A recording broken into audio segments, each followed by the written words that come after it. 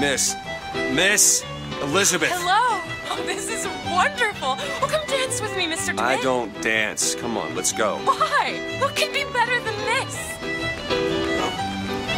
How about Paris? Paris? I don't understand. How could we get there? That's where that airship's going, but if you want to stay and dance, we can... No, let's go. Come on, let's go. Come on, let's go right now.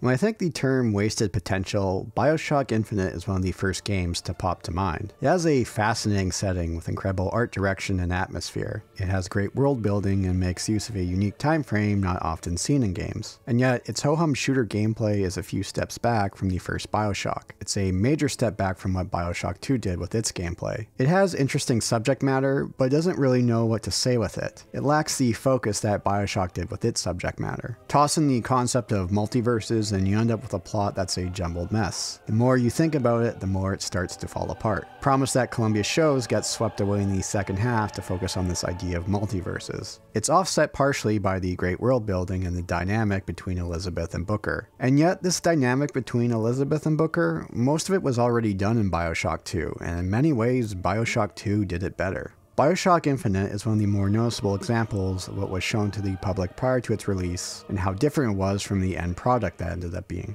In some other universe, the game we saw prior to launch released. 7 years ago. Keep looking, Lincoln.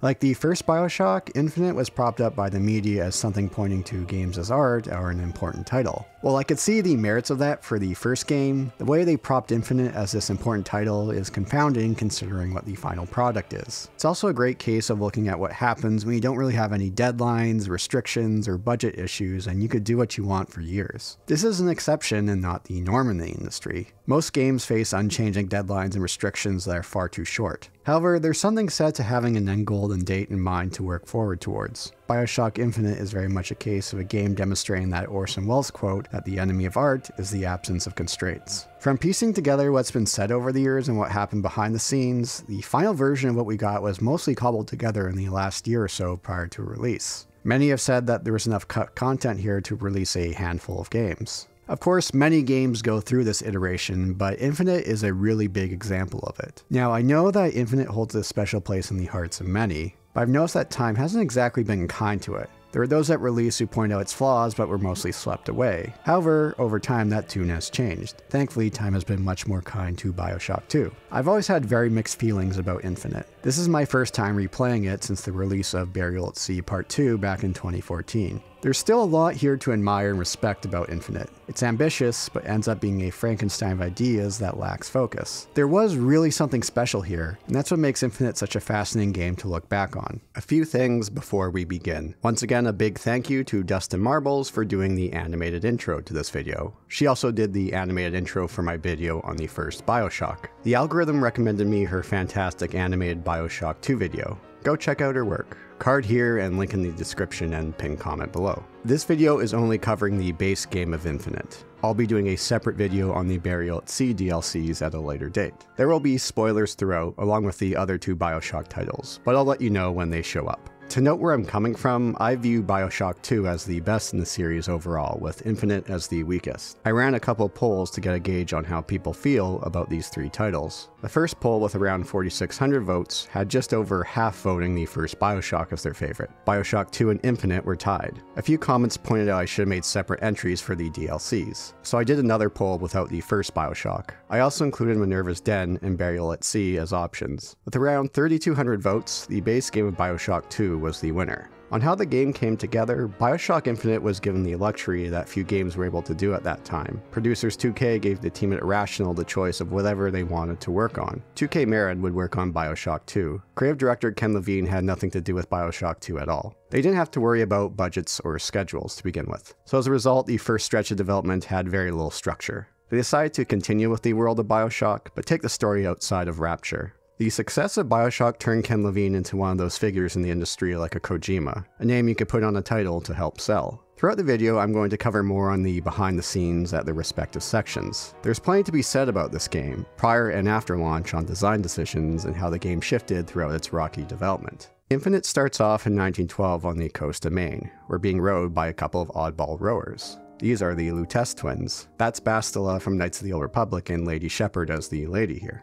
I'm made it very clear that I don't believe in the exercise. We're playing as Booker DeWitt. Unlike the first Bioshock, he's a voice character. We have a picture of a girl to be brought back unharmed as we approach this lighthouse. Bring us the girl and wipe away the debt. Unlike the first game, we actually get to see the face of our protagonist here. Good luck with that, pal. Of course, that's also him on the cover art. Rather than descending the lighthouse like in Bioshock, we ascend here. And then we get this whole card bit that's become a bit of a meme. Wait a minute, that card. One of my favorite shitposts called The Average Bioshock Player makes fun of this bit. Check out the card here if you want to watch it, it's a good laugh. You know, I've always wondered what the point of this part was. There are other bits with Infinite that they do have some meta commentary on games just like the first Bioshock. This one though, I've never really been sure what they're trying to say with it. Taking the seat, we get launched up into the sky into the city of Columbia. This is very reminiscent of the intro to Bioshock. Hallelujah.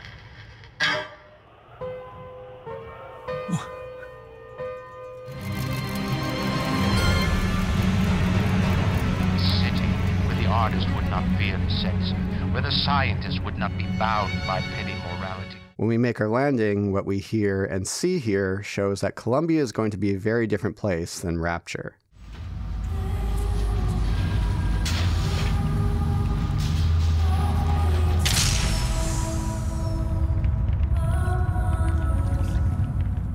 Even those who are more critical to the game than I am can more or less agree how great the setting of Columbia is here. I remember watching those initial reveals thinking, god damn it, they've done it again. It's funny how Columbia is a world of opposites when it comes to Rapture. Instead of a city in the sea, it's a city in the sky. Instead of a silent protagonist, we have a voice protagonist. Instead of coming to a city that's been torn apart, we come to a city on the brink of being torn apart. Like Bioshock, the city itself went through a few iterations. Initial plans were to be much more influenced by the Italian Renaissance. After seeing Assassin's Creed 2, they changed their mind. Earlier stages in development went with a darker Art Nouveau approach. This, however, looked too much like Rapture in the Sky. Eventually, the team would settle on the turn of the 20th century time frame, with the game taking place in 1912. Very much has that World Fair feeling to it, as the game took heavy influence from the 1893 World Fair. Unlike Rapture with its no gods, no kings, only man, Columbia is very much a world of God. It's a land of religion with Father Comstock as its prophet. It gives heavy reverence to the founding fathers of America. But there's a dark underbelly here of this land. Well, floating land that's separated from the US, but we'll get back to that later. The game still looks fantastic all these years later. This was the tail end of the 7th generation of consoles, a generation that loved its browns. The strong art direction is both similar yet different with what they did with Bioshock. It's still very much a Bioshock game, but something that also stands on its own. It's an incredibly realized setting. However, it does suffer from the later portions of the game shifting its focus away from it. While the early section of the game is very much on rails and a walking simulator, as far as walking simulators go, you can't really do much better than this. Upon entering, we're given a baptism to hammer in the religious aspects of Columbia. Brother, the only way to Columbia is through rebirth in the sweet waters of baptism. Will you be cleansed, brother? I baptize you in the name of our prophet, in the name of our founders, and the name of our Lord.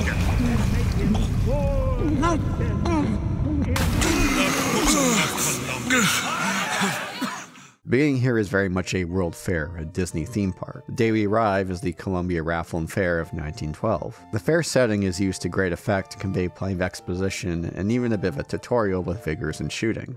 If I told you a man could hoist a 1-ton stallion straight into the air, would you believe me? Well, friends, I am here today to tell. Those are no flights of fancy. Those are no tall tales told behind the pool hall. No, sir, no, ma'am. Those are vigors I'm talking about. Bronco is just a tick.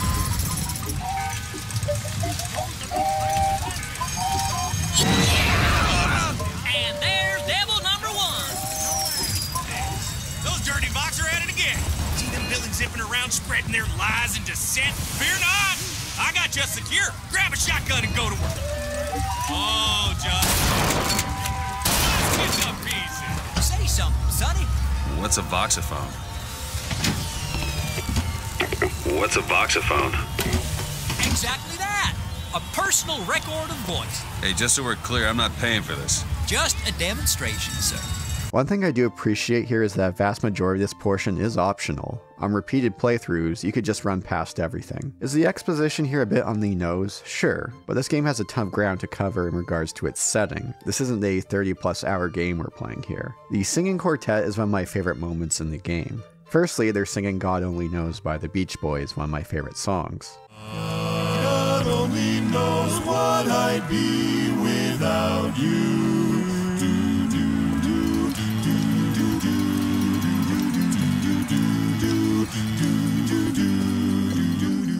Plus, it's very much a what's going on here moment. The song itself was released in 1966, and we're in 1912. So there's some time shenanigans going on here. One of the better ways of exposition, Bioshock Infinite makes use of the kinetoscope. It's a great way of conveying the time frame in regards to technology. We'll find a whole batch here that helps flesh out the history of Columbia. As well, the tone they take helps convey the stances that Columbia takes on things. This is something that the series has always excelled at, and Infinite is no exception in regards to exposition.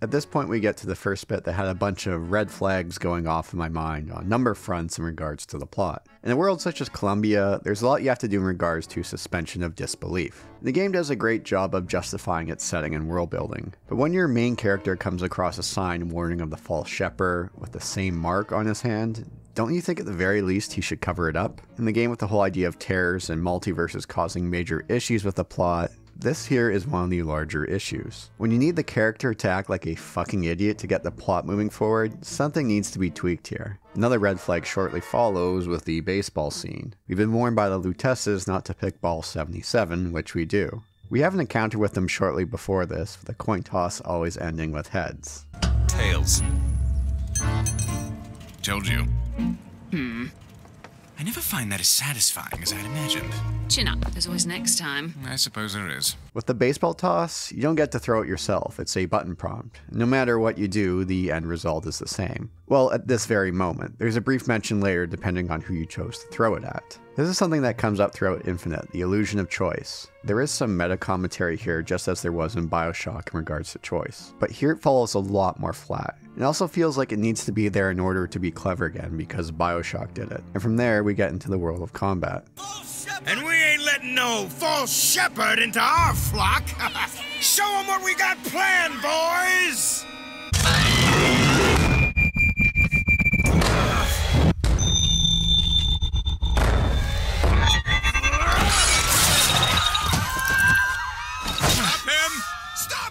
While I did find it better than I remember, combat in Infinite takes a number of steps back from Bioshock, and especially Bioshock 2.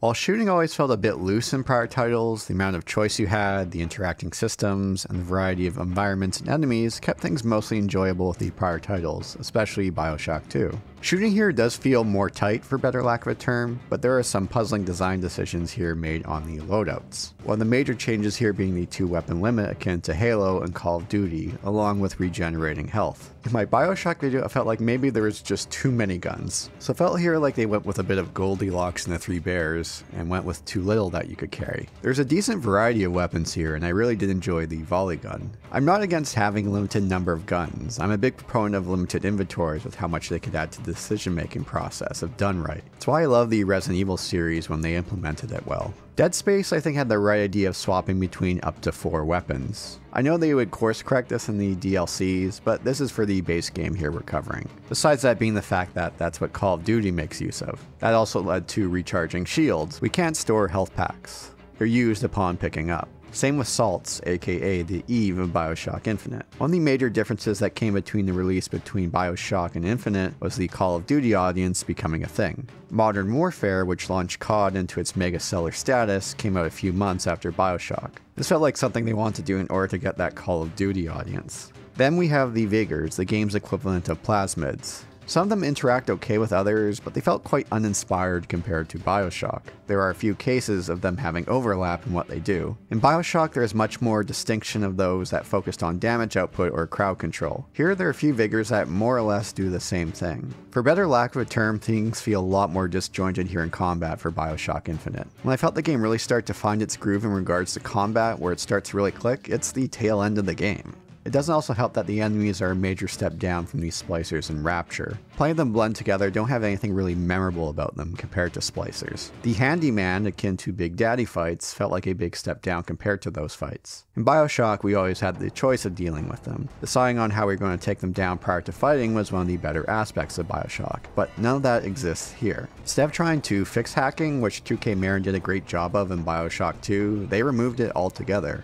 All you need to do is cast possession on these turrets and they're under your control. One of the other major differences in Bioshock Infinite is its upgrade system. Everything here is either tied to money or infusions that you could find throughout the game. There is no atom or power to the people machines. Money will allow you to upgrade weapons and vigors. I'm not sure why they cut the atom system altogether. Sure, the atom system for upgrade had issues, but removing it altogether instead of iterating on it feels like a great disappointment. In prior titles, we had to go out of our way to get Atom, dealing with the big daddies and little sisters to get upgrades. Here, it's just a matter of finding money from shooting enemies and looting anything that's lootable. And on the note of looting, isn't it a bit odd at points to be rummaging through garbage? I can understand that Rapture trying to gather supplies by any means, but this is Columbia. Have some decency, Booker. In addition to Bioshock Infinite is the skyhooks. They can be pretty fun to traverse, however they really feel underutilized, especially from what we saw from earlier previews. There are sections, especially later in the game, of combat arenas where skyhooks are more in play, which does add a further layer of choice and further chaos. And these combat counters can be pretty fun, but as I said earlier, by the time that the game really seems to find its groove with combat, it's mostly over. The whole removal of the Big Daddy and Little Sister system without something in that level to replace it really feels like a step back. They didn't want to repeat Bioshock again, so they tried something different with a companion, with Elizabeth. So now let's shift the discussion to Elizabeth. Hello. Hey! Knock it off! Stop it! Will you stop it? Not here to hurt you. Who are you? Elizabeth is one of the better successes of Infinite, even if her presence greatly differed from what was revealed prior to launch. She's become a very popular and well-loved character. Some of her fans are a bit more lewd than others. It shouldn't come as a surprise that Elizabeth went through many iterations. We're also at many points where the development team thought that she should be cut altogether. However, Ken Levine insisted that she not be cut, which was the right choice. Very early ideas had her as a mute, with a very different look. This was during the Rapture in the Sky days of development. With the final version here, she's very much the Disney princess trope in appearance and personality. This trope works for a good reason. Look and personality was also used to help her stand out at a distance so she wouldn't get lost in a crowd. There's a lot of care put into her animations and voice acting. I don't understand. How could we get there? That's where that airship's going, but if you want to stay and dance, we can... No, let's go!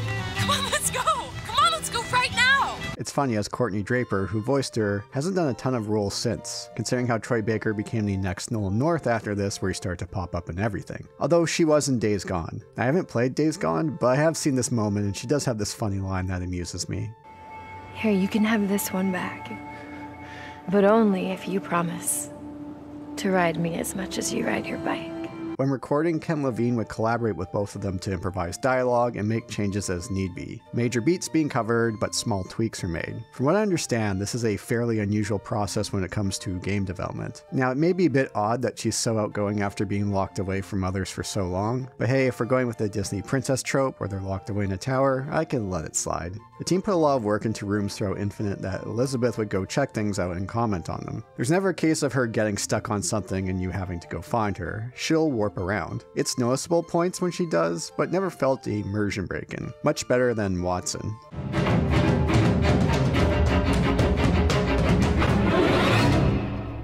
In combat, you don't have to worry about her taking damage. And you know, I'm fine with that. I mean, Comstock wants her brought back, it's us who they wants dead. When making Bioshock, the team mentioned that first Little Sisters were not invincible. It was common for them to get killed in combat with a Big Daddy frequently, so they did end up changing the lore to make them invincible. Throughout combat, she will provide a helping hand, tossing you coins, ammo, salt, health. Need this! Much obliged! I've got ammo! Being trapped in a tower with plenty of reading material, she's pretty crafty, like picking locks. Can you open this? Child's play. All yours.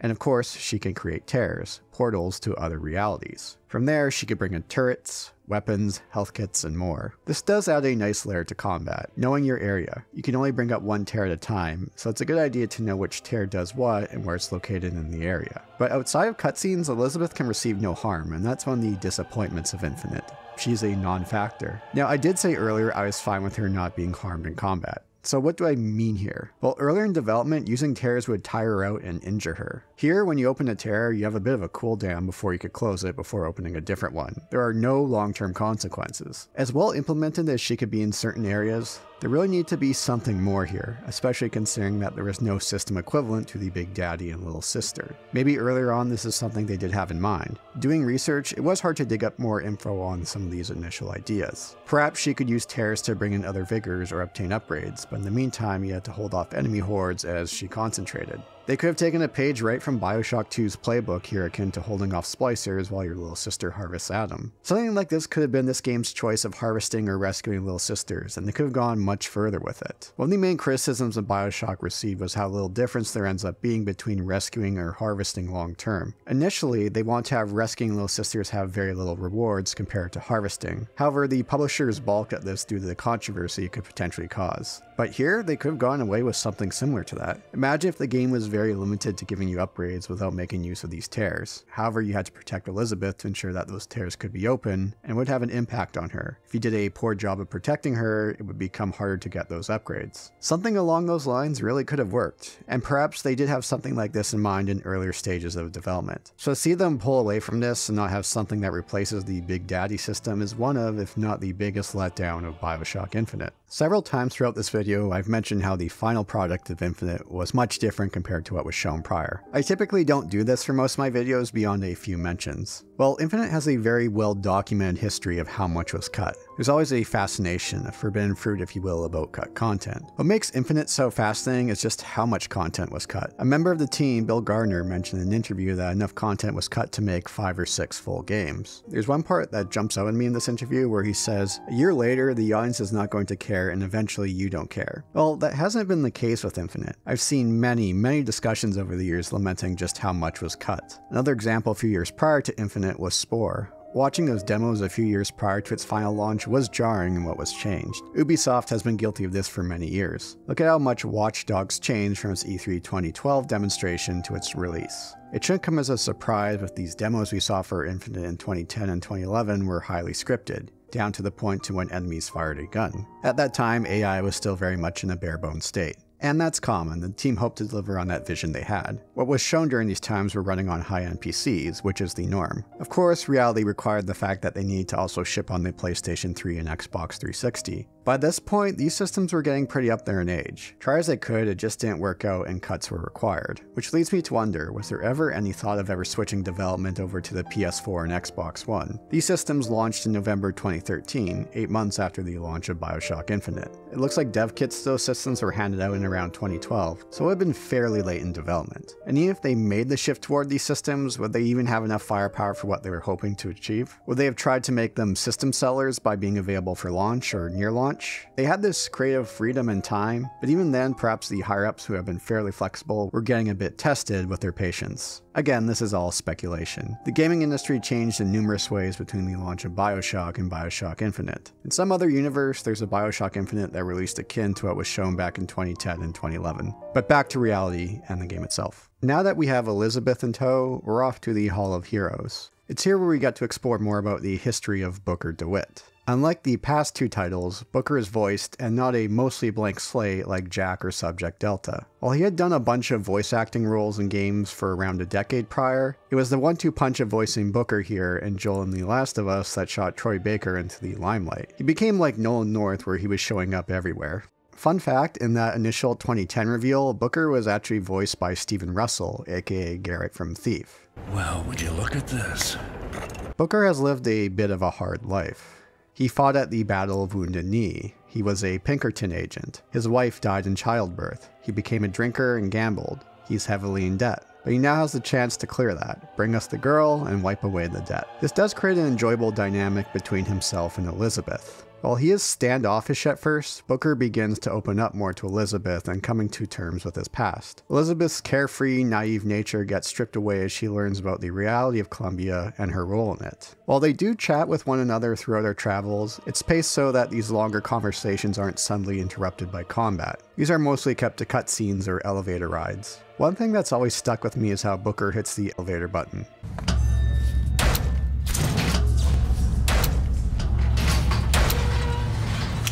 At the Hall of Heroes, Booker will run into Slate. Slate is a man he knew from his time at Wounded Knee. While Bioshock would cut many interesting enemy concepts, the motorized Patriot at least remained.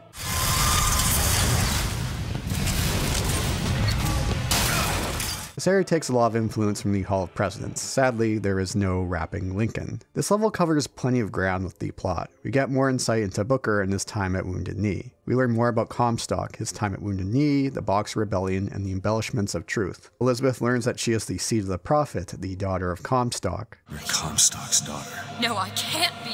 I can't. He wants you to follow in his footsteps. Well, I want a puppy, but that doesn't mean I'm gonna get one. The game here does a great job of weaving these together and expanding on them. Slate is taunting us throughout. It doesn't hurt that he has such a great voice. Voice actor here has done many roles over the years, but I best associate him with Joshua Graham from Fallout New Vegas.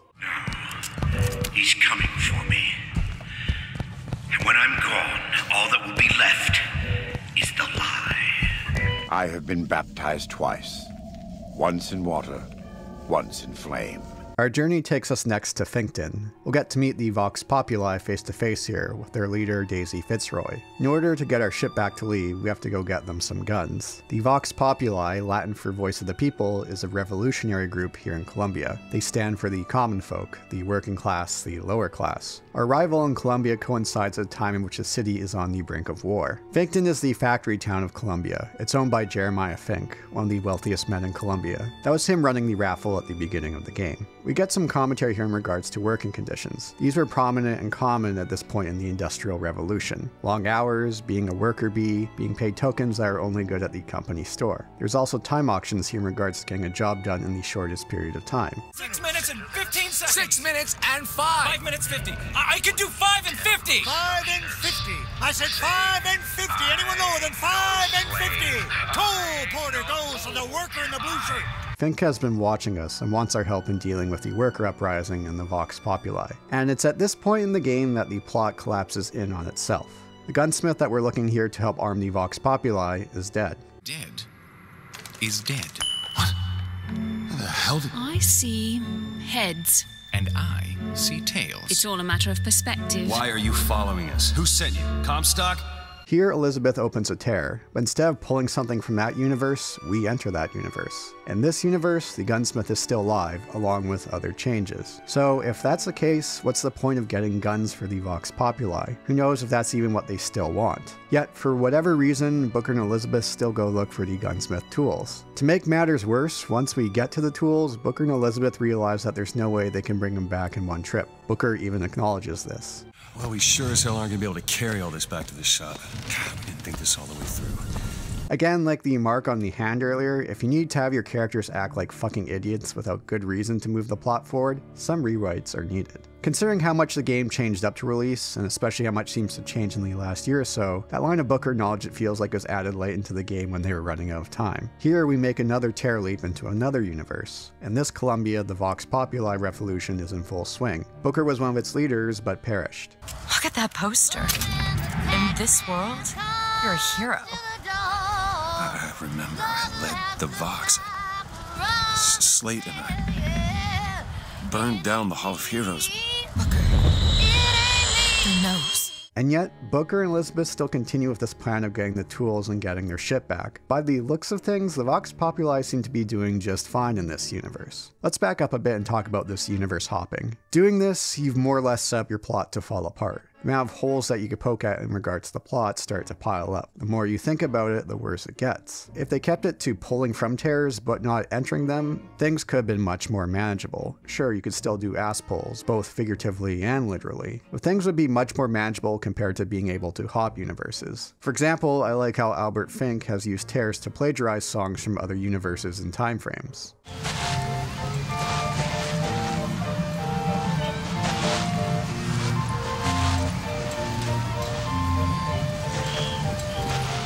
There is one scrapped enemy concept known as the Merged. These were enemies who would be like splicers, those who expose themselves to too many tears. This would have them looking to other worlds or their other selves. So perhaps at some point universe hopping wasn't going to be a major thing, and seeing as how much of the plot falls apart as a result of it, it should have been kept that way. From here, Daisy is after us and kills Fink, and plans to kill Fink's son before Elizabeth kills Daisy herself. It's from here on that the plot of Infinite shifts mostly away from the city of Columbia to a more personal one and one about the tears. And that's fine. The problem is more or less everything that came before is mostly swept away. The prior two Bioshock games shifted to a more personal story as the games went on, but they still had a large focus on Rapture. The uprising, the Vox Populi, the founders and their nationalism, industrial working conditions, class warfare, this mostly all gets swept away. Fitzroy and the Vox Populi being a case of meet the new boss, same as the old boss, gets briefly mentioned, but nothing ever comes of it. When it comes down to it, the only difference between Comstock and Fitzroy is how you spell the name. Infinite brings up all these ideas, but doesn't really bother to say anything about them. If you're going to say something about it, then commit to it or don't do it at all. It gets even worse with the DLCs. I'll talk about this more on my Burial at Sea video, but there's a retcon with Fitzroy that pulls back even further from this idea of committing. In his video on Bioshock Infinite, Matthew Matosis said the following: "You can't be politically correct and portray a story like this at the same time." Bioshock Infinite was released in 2013. This was during the rapid rise of political correctness that really began in the early 2010s. So if you're going to say something with these ideas, just go for it. Don't half-ass it. Commit or don't commit at all. Our ship gets destroyed by Songbird, so we're off to Comstock House. This brings us through downtown Emporia. While it does have the very annoying encounter with Lady Comstock, I found it the most enjoyable portion of the game. Combat really seems to find its groove here. Plenty of open spaces, tears, and skyhooks to use. I haven't mentioned it until now, but a good portion of Bioshock Infinite has linear, corridor-based level design. Now there's nothing wrong with that kind of level design if done right. However, the past titles had more of a looping level design approach with some backtracking, so to have this happen here is a disappointment. That said, this section of the game breaks the mold and returns more to that level design of past titles. It's no wonder I found it more enjoyable than the other levels. It's too bad the rest of the game could have been more like this. Storm is kicking up, the city is being torn to pieces by the Vox Populi. The story has shifted back more to a personal level. Here we get to learn more about Lady Comstock and Elizabeth, and how Elizabeth is not their child. We learn more about the Lutece twins as well. I brought them up here and there throughout the video, but let's look more at them in further detail. These two serve as these goofy, godlike characters. They're watching us in the background and sometimes show up to chime in with some vague dialogue. I told you they'd come. No, you didn't. Right. I was going to tell you they'd come. But you didn't. But I don't. Are you sure that's right? Something tells me they're not exactly what they appear. I was going to have told you they'd come? No. The subjunctive? That's not the subjunctive. I don't think the syntax has been invented yet. In a nutshell, Rosalind's research in physics, funded by Comstock, allowed her to explore more into the world of alternate universes. Her work also helped bring Columbia to life. She creates a machine allowing for the access of tears. Her work led her to finding a male version of herself in another universe, her twin. Eventually, Comstock has their work sabotaged, at which point they could show up at any point they want and anywhere they want. I do enjoy them as characters. I really enjoy the accordion track that plays when we run into them.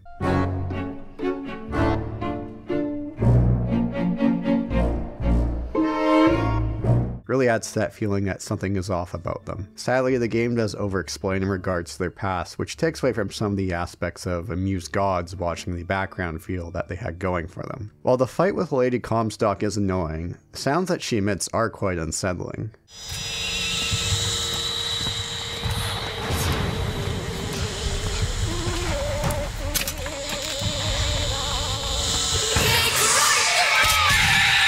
On our way to Comstock House, Songbird stops us and takes Elizabeth away. Songbird's purpose has been to keep Elizabeth imprisoned within her tower. He has shown up a few times throughout the game since chasing us. He's an unstoppable force. Learning from their mistake of Bioshock in the ending, there's never a boss fight with him. Yet, they somewhat wrote themselves into a corner here with Songbird. The way Songbird is portrayed, you'd think he'd show up at various points and you would have to fend him off. Yet none of that happens in-game, it's all through cutscenes. It's fine that we don't have an outright boss fight, but there was some interesting opportunities to have the option of running or fending him off. Something along the lines of a nemesis would have been really cool. Considering how much got cut from this game, this must have been an idea in the works at some point. We jump to another universe in which Elizabeth is now the leader of Columbia. This is a pretty creepy area due to the snowy atmosphere and the Boys of Silence. As interesting of an idea that the Boys of Silence are, they were greatly cut back from what was had in mind for them. They're essentially walking security cameras. Upon the first concept art, the team agreed that they needed to be major players in the game. Well, something changed along the way. This ends up being the only time we come across them, and it's just a stealth section. As unsettling as their screams are here, the initial scream was even more out there.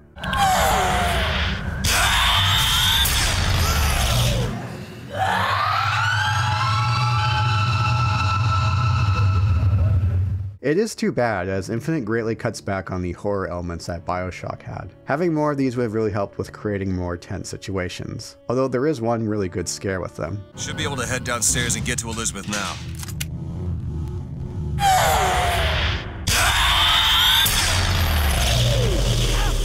It turns out Elizabeth has brought us to this universe, which takes place at the end of 1983 or beginning of 1984. Columbia is attacking New York City. Songbird has always stopped us before. Time rots everything, Booker. Even hope. Elizabeth gives us something here that we could use to finally deal with Songbird. It's a hell of a scene visually, although I have to wonder, how much does Columbia affect commercial aviation? Unlike Rapture, which was built in secret, Columbia wasn't. Having a flying city in the sky would cause some issues with flight patterns. We return to 1912 and free Elizabeth, who now wants to kill Comstock to ensure that future doesn't happen. I'm not going to let you kill him. Really? Booker? What are you going to do to stop me? Not a damn thing. Because I'm gonna do it for you. You know, Booker, it looks like she has your power outmatched there. Why not make more use of it? We're in the last stretch here, making our way to Comstock's flagship. This is a very combat-heavy stretch. Combat areas are decent enough, with lots of room to navigate and skyhooks to navigate around quickly. There is no final boss here, instead a section of holding off hordes of enemies for a period of time. There's very much a, oh yeah, we still have to deal with the moment when the Vox Populi show up. We also have Control Songbird here to use against the fleet. That's cool in concept, although all this consists of is pointing at a target, hitting a key, and waiting for this cooldown. As well, this horde portion, nowhere near as good as protecting the little sisters in Bioshock 2. That was one of the key features of the game, with plenty of care given to it. Here it's just a one-time thing. That said, it's better than the Fontaine fight that ended Bioshock, but that's not exactly saying much. Before this horde combat section begins, we do deal with Comstock face to face before we put him 6 feet under. So while Comstock is an interesting antagonist, he gets shuffled around at times as never such a presence like Andrew Ryan. Unlike Ryan with his no gods, no kings, only man, Comstock is a man of God. His prophecies have come from the extensive use of tears. There's nothing really memorable about our face-to-face encounter with him compared to Andrew Ryan. Granted, it's not played up to be a huge moment, or at least it doesn't come across that way. There's no big plot revelation as there was with Ryan. Huh? Did you get what you wanted? Booker. Tell me! Booker! Tell me! It is finished. Nothing is finished! Booker! You locked her up for her whole life! Booker! You cut off her finger, and you put it on me! Booker, stop it! You killed him. While I did enjoy listening to his voxophones to learn about his ideas and thoughts throughout the game, he just doesn't quite grab the attention like Ryan did. Granted, there we're playing as a silent protagonist, a mostly blank slate with a companion who would chime in every once in a while on the radio. There is much more focus on Ryan in Bioshock. Here, Comstock gets shuffled away for good portions of the game. And now on to the ending. Oh boy, this ending. With our enemies defeated, we take down the tower and Elizabeth's powers are fully unleashed. In a very fan service moment, Elizabeth takes us to Rapture as Songbird drowns. The team mentioned that they always did plan to get back to Rapture. This does set up for the return to Rapture and burial at sea, but that's a video for another day. City at the bottom of the ocean. Ridiculous. What follows is a very visually pleasing scene of these lighthouses, an infinite amount of doors in different universes. We swim in different oceans but land on the same shore. For some interesting cut content, there are other kinds of lighthouses as well, along with what looks to be Citadel Station. We go through some time frames of Booker's past. After Wounded Knee, he seeks forgiveness through baptism, but changes his mind at the last minute. To pay his debts, Anna gives his daughter away Anna to Robert Lutece. It's actually Comstock who has come for his daughter Anna. Going back through the tear, Anna's pinky is cut off upon the tear closing. Elizabeth is Booker's daughter. When the Luteces come to get Booker 20 years later, the tears muck with his memory. See? He's starting to put his story together. You're quite fond of this theory of yours. He's manufacturing new memories from his old ones. Well, the brain adapts. I should know. I lived it. Returning to the baptism, in other universes, Booker goes through with the baptism and becomes Comstock. The reason Comstock comes through a tear to get Anna, or Elizabeth from Booker, is that his excessive use of tears has made him sterile and he now seeks an heir. And what better heir than himself from another universe? A group of Elizabeths gather around Booker and drown him, causing them to disappear. Use Zachary Comstock. Use Booker to win. No. I'm both.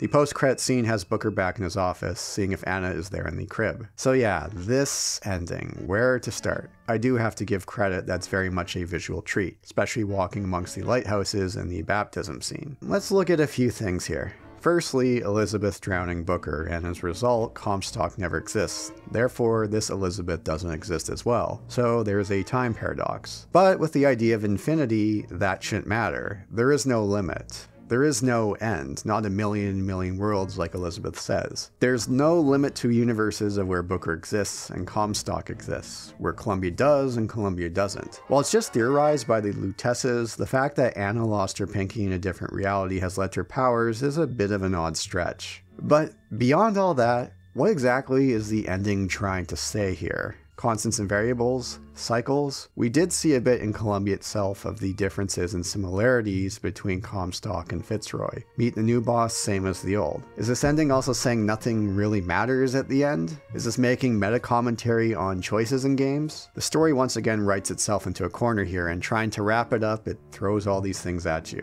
So one thing I remember seeing after release, and even to this day, although in much smaller numbers, is, well, you didn't like the ending because you just didn't get it. On launch, with all the hype, there were those who said it was incredibly complex, mind-blowing, and you have to be smart to understand it. Beyond that hype, once you get past the visual treat that is this ending, stop to think about it for a moment, it utterly falls apart. Just because the game tosses play in your face with infinite universes and comes across as complex, that doesn't make it good. And even when you write it down on a sheet of paper of how many universes you've traveled through, it's not that difficult to follow. Earlier I mentioned that the game should have kept the tears in universes to something you could pull from, but not go through. The game could dig more into other things they touched upon but get swept away in the second half. Columbia, Comstock, the Vox Populi. You could continue with the more personal story of the second half, but still keep the city the main focus, just like it was the case for Rapture. Instead of devoting all this time to multiple universes, constants and variables, you could focus on what was most interesting about Bioshock Infinite, the city of Columbia itself. On the note of characters, I have mixed feelings about Booker also being Comstock and the father of Elizabeth. Can't help but feel that Ken Levine has what I refer to as M. Night Shyamalan syndrome. He's been known for plot twists in the past, so now there's pressure for him to keep doing so. Spoilers here for System Shock 2 and Bioshock, although I'm sure you played them. System Shock 2, of course, the revelation of Shodan, and Bioshock, the truth about Jack and Atlas. When you're also known for plot twists, players are always going to be on guard and vigilant about them. You could have had something along the lines of Comstock being his own character. Perhaps he was at the same baptism as well with Booker, seeking forgiveness for Wounded Knee. Unlike Booker, he goes through with it, while Booker turns away and continues to carry his sins. reasons. Having Elizabeth be the daughter of Comstock, who is not Booker, the story could have worked just as well. Bioshock Infinite tries to come across as clever with these concepts here, but unlike the first Bioshock with its cleverness, it's disjointed from the rest of the game. There are interesting ideas you could take with Terrace and applying them to the story of Columbia. Done right, it could be a great complement to the story. However, it shifts to become the focus, and for me it was never as interesting as Columbia itself. At the beginning of the video, I mentioned there was a number of things done in Infinite that were done better in Bioshock 2. Let's explore that. Spoilers for Bioshock 2 if you haven't played it, which I highly recommend. After all, it is my favorite of the series. I've been happy to see Bioshock 2 over the years receive a resurgence in how it's viewed. My video on it has been one of the better performing videos on this channel. It's a game that didn't seem to really need a sequel, but the material it covers more than justified its existence. Now, I'm totally fine for those who prefer the first game overall. After all, the poll I ran had that win by a wide margin. It's when those who prefer Infinite over 2 is where I get more curious about. When you take a closer look at these two titles, there's quite a number of similarities here in regards to the plot. Here are some of the major ones. Our main goal is to find the girl. In both cases are the main character's daughter, although in Bioshock 2 it's the big daddy, little sister relationship with Eleanor. Fun fact though, there's 2 bits of cut dialogue with Eleanor. One stating that Subject Delta is their father, and another case in which he's not. Both Eleanor and Elizabeth are being raised in the way of being the future saviors of their respective city. A cult is being built around them and are given great power. While Ken Levine didn't work on Bioshock 2, its director Jordan Thomas would join the Bioshock Infinite team in later stages of development. So who knows how much that had an impact here on Infinite. Back in my Bioshock 2 video, I mentioned how Bioshock 2 was ahead of the curve when it came to the AAA dad simulator games that popped up around Infinite. In Infinite, we spend our time with a mostly upbeat woman in the mold of the Disney princess trope. She'll toss us supplies and picklocks, and she can't be hurt in combat. She's a constant companion. In Bioshock 2, Eleanor is away from us for most of the game, but she contacts us throughout. Instead, our relationship is built vicariously through the Little Sisters. We could get them to harvest Adam, but we need to protect them. Depending on how we deal with the Little Sisters and a few key choices along the way, Eleanor will react accordingly, resulting in a number of different endings. So while as good as Bioshock Infinite does here with Elizabeth, Bioshock 2 does a much better job with merging the narrative and the gameplay on this relationship, so that's why I give it the edge. I always felt that the big daddy little sister relationship was the most interesting aspect of Bioshock. Bioshock 2, we got to explore that more from the perspective of a big daddy. Bioshock 2 works better as well with its focus on tugging at your heartstrings. Bioshock 1 was mostly focused on messing with your head. Bioshock Infinite tries to do both.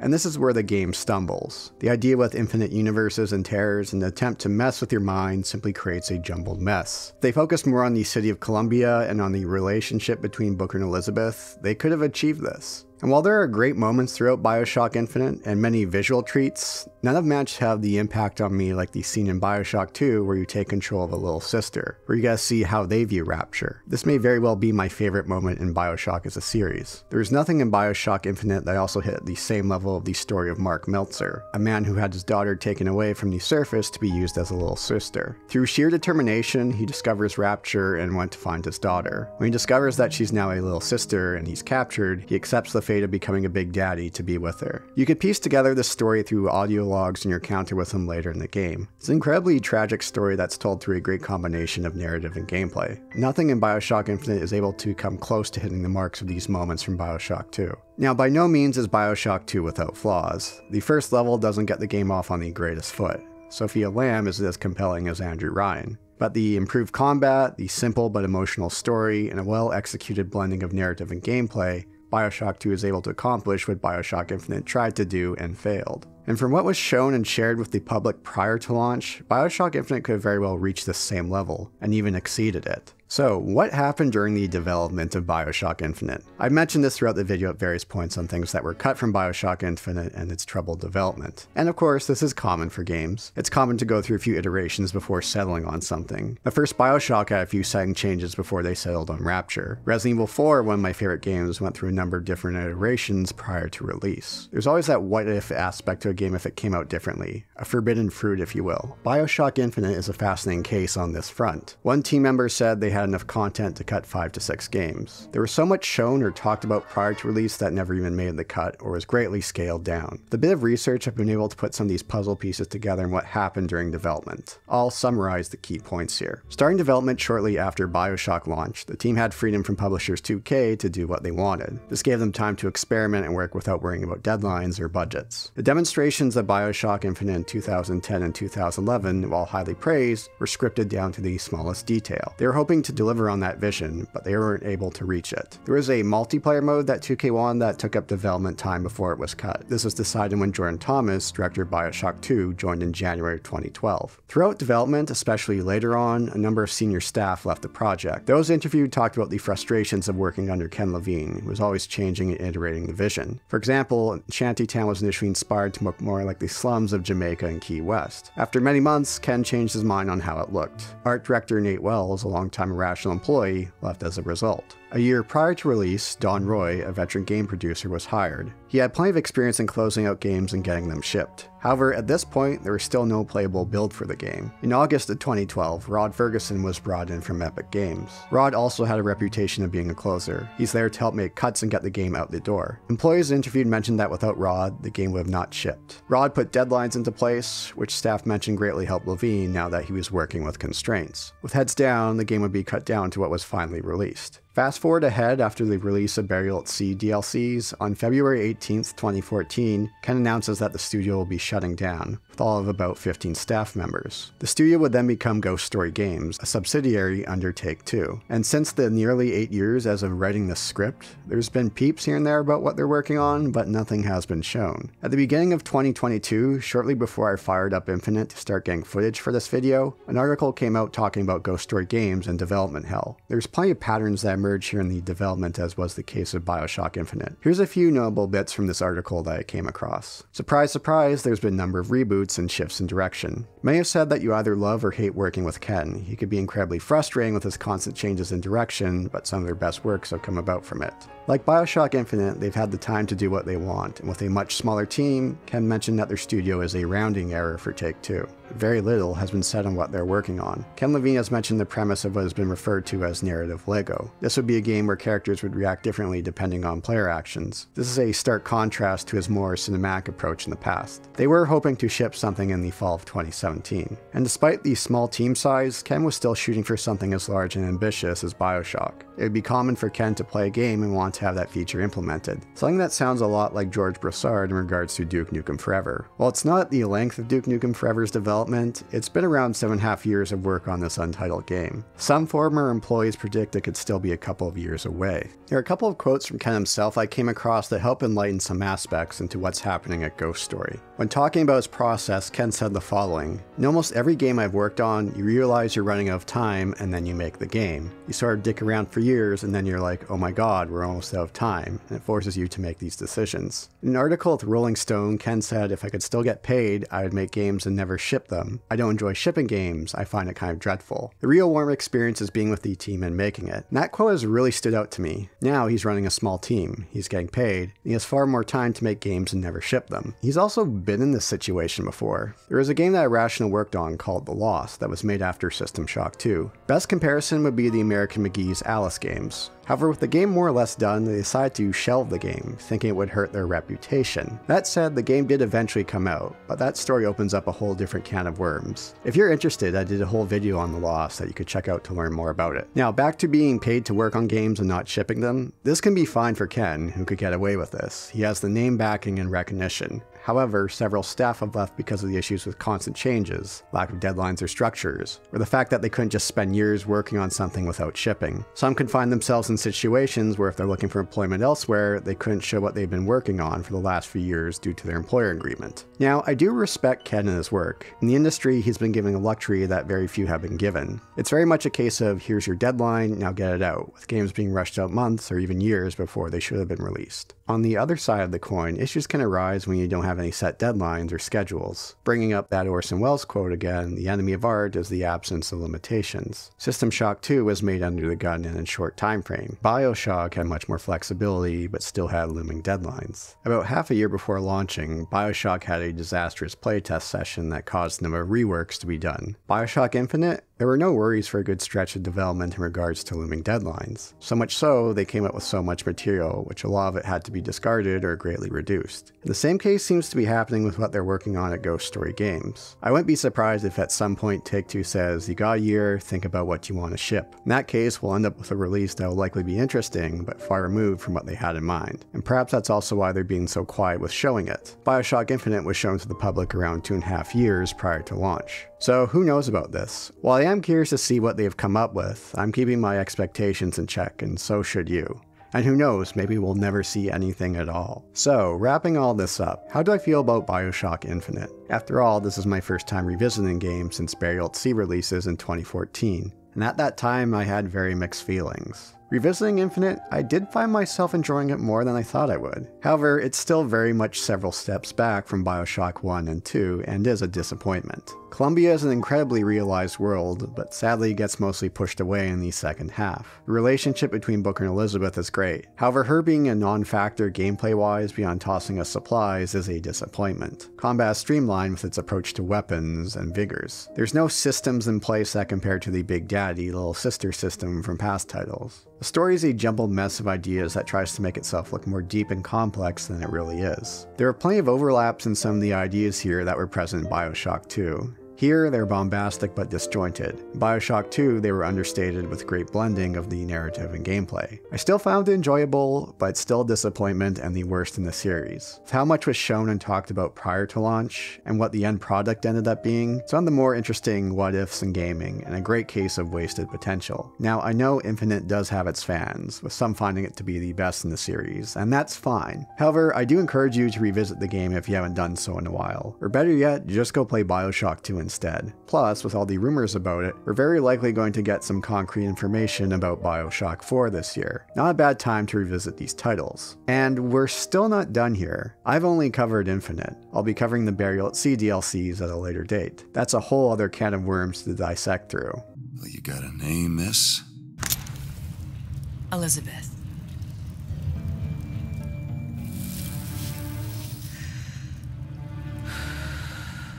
You can call me Elizabeth. Thanks everyone for enjoying. If you've made it this far, please consider supporting my Patreon. There you get access to videos like this sooner, you'll get weekly updates about what I'm working on, you'll appear in the credits here. If you made it all this way and you haven't liked or subscribed, you know that whole shebang, please do so as well. Thanks everyone. Boulder Punch out. Hey, miss it.